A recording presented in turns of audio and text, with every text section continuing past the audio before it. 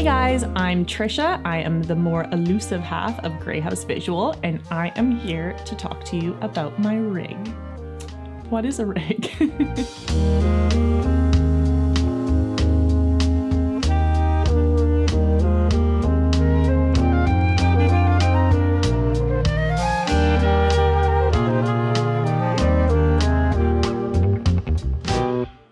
This is my rig. Today you'll notice we are in a much lighter and brighter space. Welcome to my office where editing isn't happening, so it doesn't have to be a dark hole.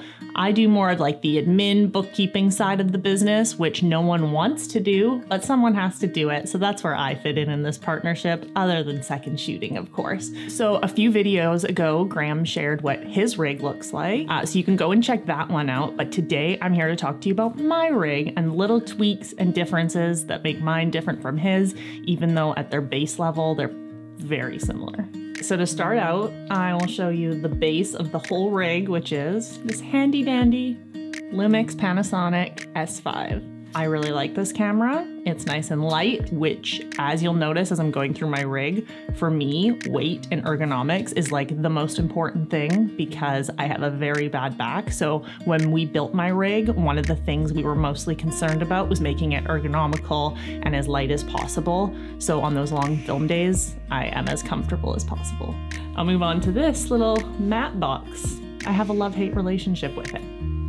Things I like about it. When we're out in the sun and the rain, protects the front of my lens, which I appreciate.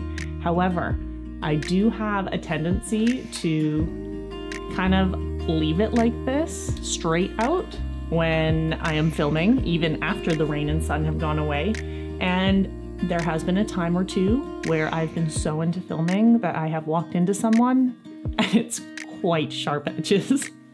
There was one point in particular that was on a boat and I hit a bald-headed gentleman's head with that. So when it's out like this, it's good for rain and light leaks, and I'm a fan. However, when we go inside, we move it up. And then we still like it, but it's safe for bald heads.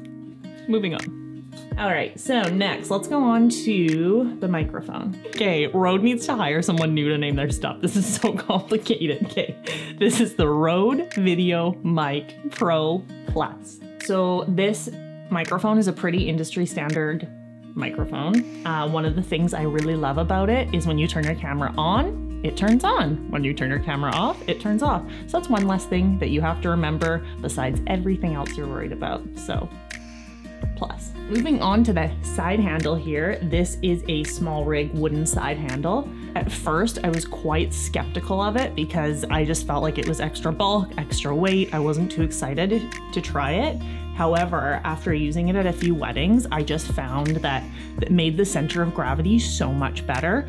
And the fact that it's a little bit forward from where I would usually hold also helps balance it vertically, perpendicularly. I like it, works good. I do more stationary shots for our weddings. So usually I'm on a monopod or a tripod, and I just find having that extra bit of handle place to grab helps when I'm trying to do like smooth pans. Speaking of SmallRig, this is my top handle.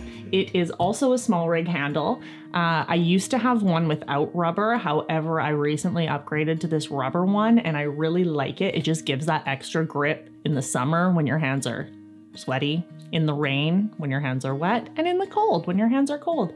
We like it. It's a good addition. I think at one point I thought I didn't want it and I took it off for one wedding and it was very scary. I kept going to grab my camera and it wasn't there. So it's definitely a beloved part of my rig and I could never go without it. Moving on to the skeleton of my camera, I have this SmallRig cage here. It is metal. It fits on my camera nicely. Basically, it allows us to have all these gadgets and gears secured on. Without it, we would not have a rig. So very important part of a rig. A recent addition to my rig that Graham made is this V-mount plate. As you will notice, there is no V-mount battery on this plate.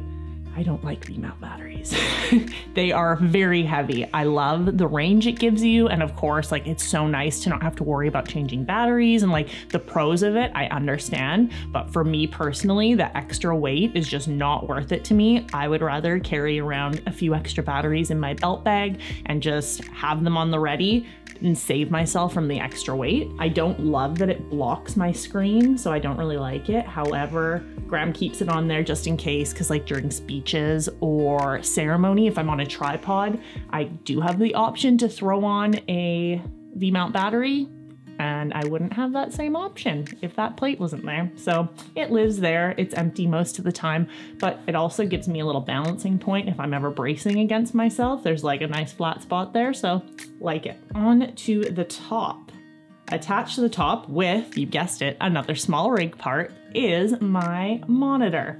This is a SmallHD 5-inch monitor. I was very, very nervous about getting a monitor because I was worried that with the larger screen, I was gonna have more guests and other people at weddings looking at my screen and seeing what I was filming and judging me. I was so worried that they were gonna see it and be like, why did we pay these videographers? This stuff looks like crap. Uncle Bob could have filmed this. What are we doing? So I was just so anxious about that. But finally, Graham's like, nope, we're putting it on. And the first wedding, my anxiety was terrible. I was like, I hate this. I never want to do this again. Everyone's looking at my screen. But as I went on with it, my confidence got better. Now, I could not imagine having to use the flip out screen. On our C-cam, we don't have a monitor on it. I had to grab the C-cam at one point to film a bride because she went off schedule, totally went rogue, and was somewhere I couldn't get my camera off quick enough. So I just grabbed the C-cam and I had to use that little flip screen on there, and the quality and the brightness, I was just like totally lost. I was like, I can't believe I shot like this for so many years. So definitely the monitor is a must-have for me. Next up is the strap. I don't know. I do like the strap, but I also don't. Things that I like about it is I like that it does free my hands if I need to fluff a dress or fix hair or just jump in there to do anything for the bride or groom or wedding party. It allows me that freedom to kind of like put my camera down and have both my hands.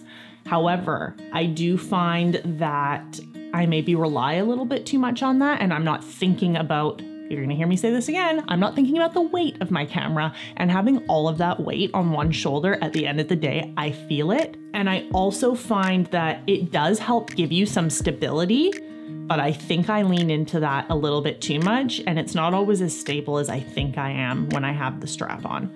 Haven't really decided, but yeah, those are my thoughts on the strap. Last but not least, we have the lens, which is the Sigma Art 24-70 f2.8 lens. Yes, I practiced that. Previous to this last season, I was always on a really fast 50mm prime, which became my comfort zone, and I just knew that lens so well. But Graham had upgraded to this lens and he really loved the freedom it gave him. So he got me one, and it took me a couple of weddings to fully figure it out, but now I do really like it and I love the freedom that it gives me. It's easy for me to use. It's not too heavy. It doesn't stick out too far.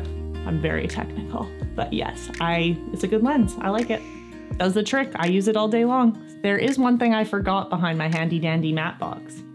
It is the filters I have on top here. I have two. There is a variable ND filter, which is great for, especially in the Pacific Northwest, like we're walking, we're under trees, we're out in the sun, the clouds come by. It changes so much. Just on one day, you can have like 6 different lighting things happen in the matter of 5 minutes. So variable ND filter, which I love. And then that is stacked with the Pro Mist filter, which Graham has talked about in a previous video that he will also link somewhere in YouTube land. And that's really great. It gives it a really dreamy cinema-like quality, and we love it. We use it for a lot of our footage. Thanks so much for watching the breakdown of my Panasonic S5 rig. Please let me know if there's any videos you want to see with just me or Graham and I, or whatever proper grammar suits your fancy. I will try to be more elusive, less elusive, more or less elusive in the future. Please hit like and subscribe and all those other YouTube things that I have no idea about. I'm sure there's something about a bell so that you get an alert. Hit that, and we will talk again soon. Thanks so much.